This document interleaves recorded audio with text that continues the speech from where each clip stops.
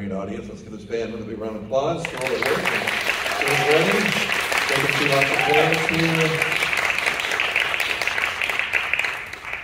See, years ago we had like band photographer.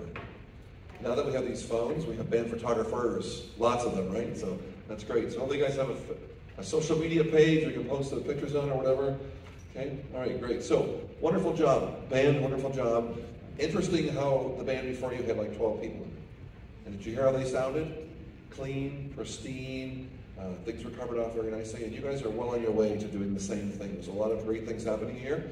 With more musicians, there's more opportunity for us not to play together, but you guys are doing a great job in holding things together, watching your conductor. First of all, thank you for being here early to watch the other band. Second thing is your personal warm-ups. I thought you guys did a great job just getting stuff ready. You weren't overblowing as a teacher was taking care of the tuba player, getting everything ready there. You guys, I didn't hear snippets of the repertoire. You know, often we hear "We Will Rock You" being played during the warm-up. We don't want that, right? We want that you guys just getting yourselves ready. So good job with that. Percussion, really nice work. Overall, I do have one little thing just to remind you of. Make sure you're watching the conductor. Lots of energy coming from the back there. The brake drum was amazing, like right on the balance. I guess without having that curtain there, the resonant was actually perfect. It just sort of sounded beautiful. But make sure you're watching the conductor, because at times we're drifting a little tiny bit behind the band, and we want to make sure that we don't mislead them by giving them signals that we're slowing down. Okay, percussion, of course not the brake drum, but other instruments. Be careful in this auditorium when you at the end of a song or the end of a phrase. Sometimes the percussion doesn't ring on, so the bells rung on a few times and we're sort of stopping. So make sure that we do dampen those. It's really important. As we know, music is a combination of sound and silence. Silence is indicated by the rest, so we want to make sure that we are adhering to those. So we're going forward. So great repertoire. You guys are set up very, very well. I love having the bass clarinets up near the front. That's great. So your sound projects and we can hear you very well. Oboe, thank you for not being a soloist through all 3 songs, right? Often we hear that with young oboe players, but very, very, very well done. Good blend, good balance. At times I could have used a tiny bit more, but I'd rather, we can hear you very well, which is great. Saxophones, thanks for not overpowering the band, because that can happen as well too. Trombone players, there's lots of you back there, and a couple of you are, my all-stars, right? So we want to make sure that trombone players, if we can, there's a few more stands, try to have your own stand, if you can, right? And the reason for that is if you, for example, this person here, when you're playing, it's great. Like your stand's on the right, your bell's coming out on the left, the sound projects to the front. Person next to you, not as easy because your sound's going to go into the music stand. So we do want to hear that pure, authentic sound. I suggest moving your French horns way up to the front. So is it French horn or French horns? One today, okay. So I don't know where you sit when you rehearse, but I would put you next to an alto saxophone player, because normally you're playing the same music. But then for concerts, I put you right up in this vacant chair we have here, maybe the second one in. Because the French horn, whether you guys know this or not, Star Wars, movie themes, video games, almost every kind of music produced has French horn in it. It's that type of instrument that provides that background, that nice sort of glue that holds the ensemble together. So we want to make sure it really comes out. And you're playing more of the alto part. So back there you're sitting with our tenor friends, right? So this might help you with pitch as well too, right? So make sure we do sing that out. Lower brass, that's all cool. If you have your phone out, just put it away. If it's my mom calling, let her know that I'll call her back when I'm done. She knows I'm at Wonderland and I'm safe, so that would be great. So thank you so much for immediately doing that. That's awesome. Yeah, so lower brass, once again, really nice work, pulling things out, moving things forward. A couple suggestions. So power rock, we hear this song like way too much. Like probably, I hear 12 bands a day. Probably 8 bands a day play this. Yeah. Yeah, and most of them play it badly. All right, but you guys did a phenomenal job. I love the vocal. I don't think I've ever heard a band do the vocal at the beginning, so some really nice work on that. But I do have a criticism, and you guys are going to say, what? So the band played really well. Dynamics were great. Take the foot stomps more seriously, okay, right at the top. We want to hear it clean, boom, boom, tap, boom, boom, tap. And when you hear the recording, you're going to hear almost like you guys were running in the first 2 measures, right? We weren't quite together. So like you guys took the vocal seriously. You guys were having fun with that. No one was like screaming or shouting, which is sometimes happens, but you guys did a really great job with that. It was fun, entertaining, but make sure those foot stomps are right on, because that's the signature that's actually the hook of the whole song. Doom, doom, tap, doom, doom, tap. So when I was a kid, like around your age, maybe a little bit older, that's when that song actually came out. As soon as we heard dum dum ta, we knew that was what's going to happen.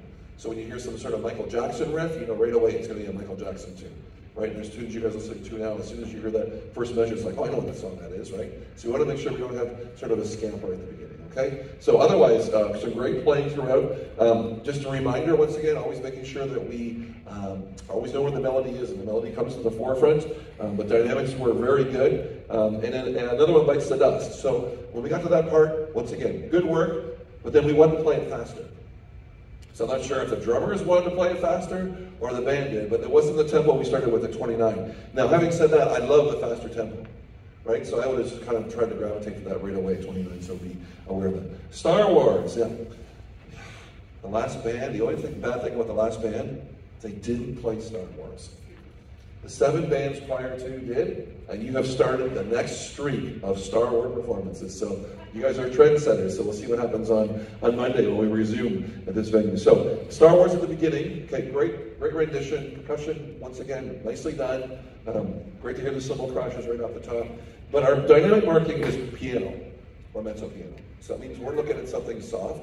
So I would prefer that the band starts softer. Be careful overall with those little dots, okay? We used to say those little dots are not fly-proof, right? But we don't say that anymore, but I just did. But the little dots are actually staccatos, but they're not accents, okay? The dots are not accents. This means to play them short. So make sure we keep them short. In the beginning of Star Wars, keep them short and soft. And then when we get to number 5, the whole band comes in. But not the whole band, they come in a little bit softer. And then you can play softer, I heard you play softer. So that you kind of get the audience, it's almost like a mysterious kind of start to this, and then we work our way to the end. And you guys at the end did this fabulous job on those last 5 measures with the dynamics. It sounded really, really nice. So just kind of experiment more with starting a little softer in this particular piece of music, right? Because the next one, we got the break drum coming in right off the top, and a nice, exciting, and forceful intro. So we want to make sure we can have a bit of a contrast with that as well. Good rhythmic control. As you know, what's written here isn't exactly what's on the recording, right? So we want to make sure that we, you guys are adhering to the rhythmic qualities of it here. Once again, just be careful. Flutes probably could have used a bit more of you at 21, right? And without, there's lots of you, right? We've got 3 rows of flutes, right? So make sure that all of us are really kicking in and doing our part to move things forward. Where's my baritone? There was a baritone saxophone player. 2 of them. 2 of them. Yeah, so once again, I would, maybe move you guys more into the bass pod over here, right? If I can rewrite my career, seriously, honestly, full transparency, I would become a baritone saxophone player, right? Rather than being a percussionist, I would be a baritone saxophone player.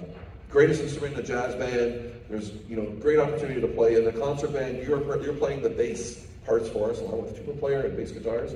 And so, once again, don't be shy. Sing it out, because we want to hear the bottom part of that, right? The bass guitar players, I would be remiss if I didn't say thank you so much for not overpowering the band. You have electronics there, and you could very easily have destroyed the concert. We've heard a few of those being destroyed over the years here at Wonderland, so thank you for not doing that, okay? But back to the flutes. Yeah, just give us more at 21. Give us more. You've got the melody there. There's lots of you playing. Once again, as I mentioned, the trombone players being my favorite students, because you get your own stand. You are also my favorite students, and if we can have our own stand possible for flutes, so you can sit up and everybody's able to sit properly, that would be great. Others of us can share, except for the oboe player, I guess. You're the only oboe player, so you do get your own stand automatically, right? But we want to make sure that we're adhering to that. And once again, you're watching your conductor very well. She's giving you some great direction on the dynamics. She's talked about dynamics, she's encouraged you. So the adjudicator's going to talk about dynamics. I'm sure she said all of this. So just make sure we're always exaggerating that. So I always tell students that if I gave you a written test right now, if I get a theory test, it's like, oh no, not a theory test. I know all of you would pass. You know what all these symbols mean, you know what they are. You might describe them in your own words, but you have an idea of how it goes.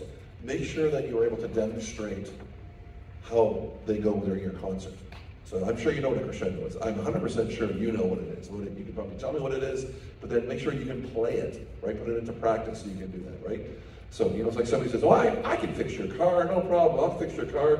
And they come in and they don't fix your car, right? It's like, oh, shouldn't have listened to that, right? So make sure when you're playing music that you demonstrate to us through your performance that you actually are able to do these things. Thor's hammer, once again, very beginning, wind chimes, remember the wind chimes at the top, very, very well done. Okay, once again, make sure we don't get so caught up in what we're doing that we don't watch the director. Okay, great work with the band coming in. I thought you guys were really getting warmed up by this point. Once again, be careful with the staccatos. Make sure that they stay short. And we don't overemphasize those. At 19, the woodwind choir. We started playing your clarinets, flutes, and the bass clarinets. You guys sounded really amazing in this section. I could hear the counter melody being played. You were singing it out, and like the baritone saxophone players, you guys are really, really, really important. Right? So how many of you like live in a house, an apartment, a shed? Yeah, below whatever you live in is something called a foundation, right? How many of you have a basement? Is there a basement? Okay. Yeah, so imagine the basement without those blocks or without the cement around the four walls, right? House is going to fall down, right? So a band without a bass section, that could potentially happen. We had a band here yesterday, not one bass instrument. No bass clarinet, no tuba, no bass guitar, like no bass instrument. And they had one trombone player, right? And bless his heart, right? He's trying his best. But some of the stuff they were playing, they played actually very, very well. Some of the chords didn't sound right, and they were saying, I thought we played wrong notes. I said, no, you didn't play, from my ears, saying any wrong notes at all. The problem is you were missing like the bass note. So if you play piano, if you went home tonight and you played the piano, that's right. What if you went home tonight and all the keys for the left hand are missing? That'd be like kind of weird, right? So you want to make sure that you understand the importance of bass clarinet and baritone sax and baritone, euphonium, trombone, tuba, those instruments. You provide such a solid foundation for the band, and you're vitally important. So moving forward here, once again, great work with dynamics, leading us to the end of the piece. You guys, once again, did a really nice job. The brake drum was amazing. It was an amazing day for a brake drum. I did a concert once in the Carolinas, played in this church, and there was a stone wall. There was this gong part. That gong never sounded so good. So I'm not sure that brake drum's ever going to sound as good again with that open part you have behind you. Good work leading us to the end of the tune. Once again, make sure we're differentiating between our accents and our staccatos. And those accents, make sure we lean on them for full value. So overall, I want to congratulate you guys for like a really fine performance. Thank you for finishing off our morning here with some excellent music. You're working very well together. You're developing some great habits. And I just want to thank you for your professionalism, being early, getting up on stage. I don't know if you even noticed, but when you guys were warming up on your own, like a little beehive of activity, your director, I don't know if you raised your hand or said something, within 2 seconds, all of you were silent. So that to me speaks volumes, no pun intended, but that speaks volumes about how you guys are working with your conductor and respecting what she's doing, and as a result of the respect and hard work, they sound amazing. So, on behalf of Canada's Wonderland, here's a Performance Appreciation Award. Oh, and she's giving me drumsticks. What a great job. Thanks, guys. My only fear was, you guys forgot some mallets at school or whatever, that's cool. And I looked at my drumsticks and I thought, are they using my Dave Leckel Classics to play that brake drum? But you weren't, so thank you. That's okay, that's good. So thanks for using these from that, that's awesome. All right, guys, take care, enjoy the rest of your day. Thank you for being part of our festival.